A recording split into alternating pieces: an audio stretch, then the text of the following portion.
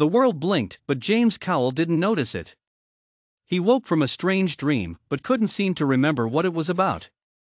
Jim made a pot of coffee and didn't think about it. Jim is a photographer, and a good one. He took a cup of coffee into his home office to see if by chance someone out in this wonderful world needed his expertise with a camera. An email from National Geographic was waiting in Jim's inbox.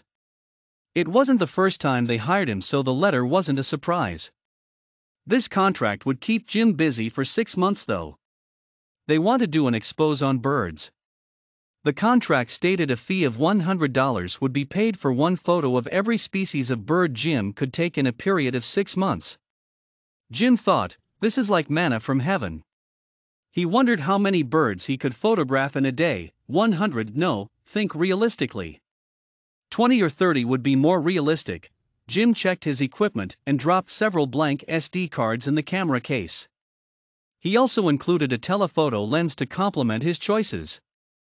That lens could read the Surgeon General warning on a pack of smokes at a mile distance. Very useful in this future endeavor. The first bird Jim photographed was of course a pigeon. Jim clicked 2 shots of the bird. When he looked past the bird, a familiar face came into focus.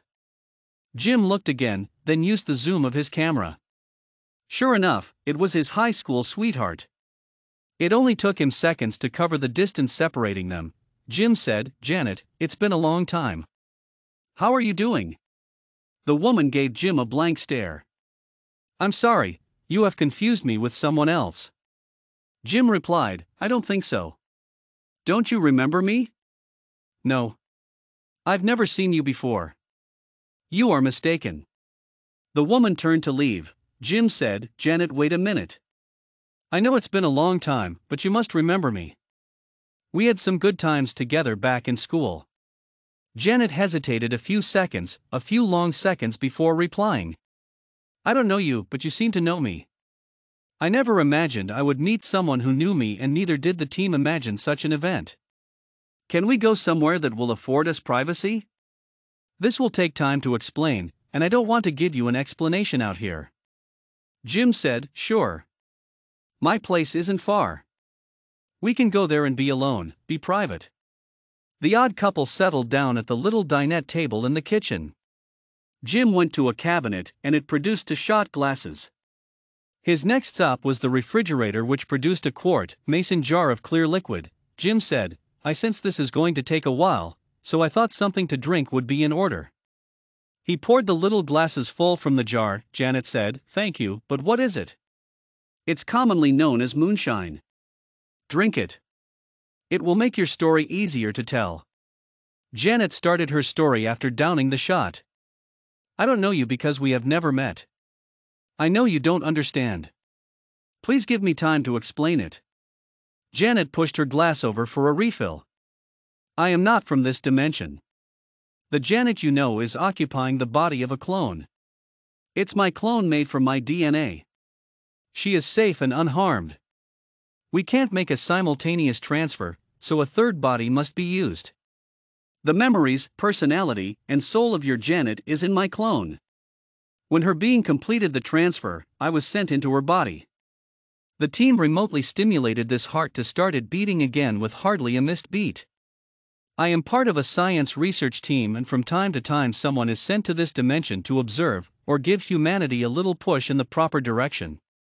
My name is Racine Onslow. Most of the time a transfer is completed without any problems. The process is foolproof. I and my team never imagined a person familiar with this body would ever meet. The odds of that happening are so astronomical it's not even calculated, therefore no contingency plan is in place.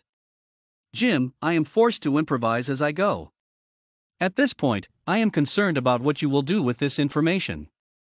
Jim said, "I guess you expect me to run to the nearest TV station and start yelling to everyone who will listen. There is just one little problem with that thought. No one will believe me. They would probably put me in a rubber room and shoot me full of happy juice." "Don't worry about me taking." Racine said, "Very well. I'm glad you have that attitude. It will make my job much easier to accomplish." Jim asked, "Just what is your job? Why are you here?" Racine replied, my mission is to observe and report my findings. I have 180 cycles to find out the ramifications of an incident which recently occurred. Jim asked, what is a cycle? Racine said, I'm sorry. You know a cycle as a day. Jim said, so you have 6 months to find out what happened with an incident. What incident? No. That's not entirely correct. We know what happened. What I am supposed to observe is the effects of the incident. Are you familiar with the Hadron Collider in Europe? Jim nodded in a positive motion after taking a sip of his drink. One of my team members was part of the scientific group working with the collider. He only played a minor part and had no authority to dictate the actions the leaders made concerning the collider.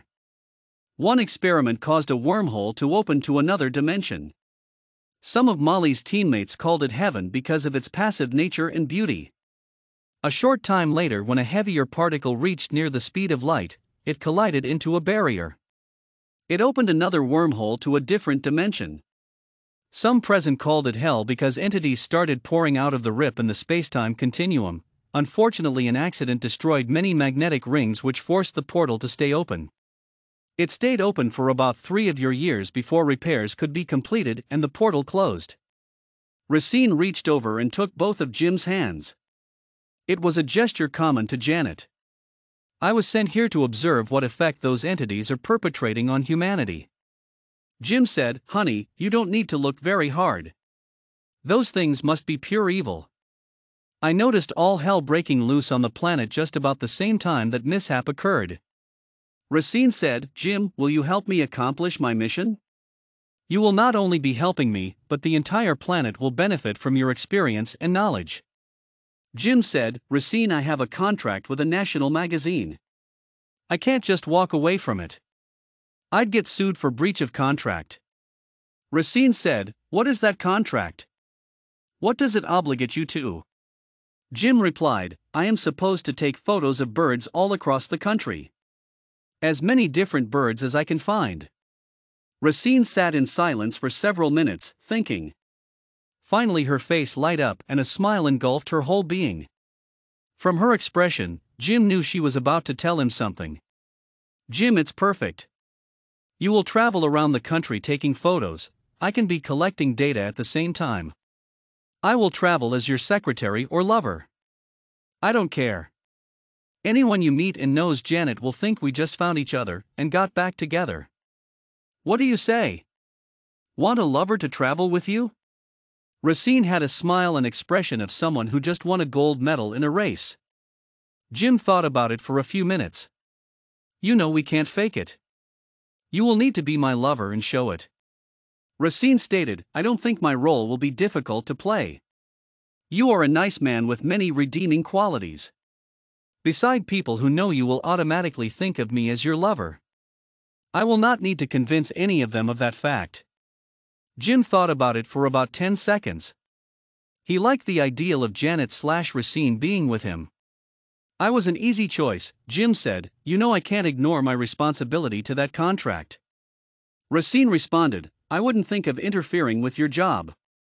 I'll just be the inquisitive lady in your life, asking questions and not causing any suspicion. For the next 6 months they drove from city to city and state to state doing their jobs. Jim had rented a RV which they lived in. Jim took photos of lots of birds and Racine asked questions. At one point, in their journey, Racine made a request. Jim, I need to go to France and investigate their responses to my questions. Jim responded, okay. You can claim you have relatives there. Racine liked Jim. He didn't object to her past and never refused her proposals. Racine spent 2 weeks in France asking her questions. Jim's contract with the magazine was almost complete. Racine met Jim in Miami and they headed north. Jim had found and photographed 721 birds. The magazine was happy, Jim was happy, and so was Racine. Racine said, Jim, you know this is my last night in this body. Let's make it a special night. I want you to put a baby in this body. Jim said, why in the world would you want that? You said that Janet will return to that body.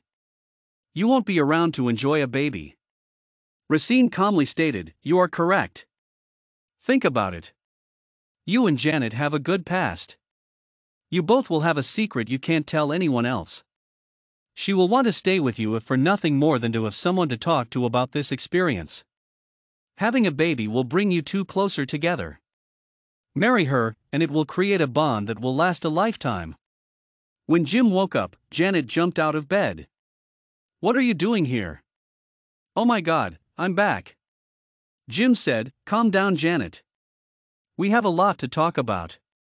Janet said, "You'll never guess where I've been."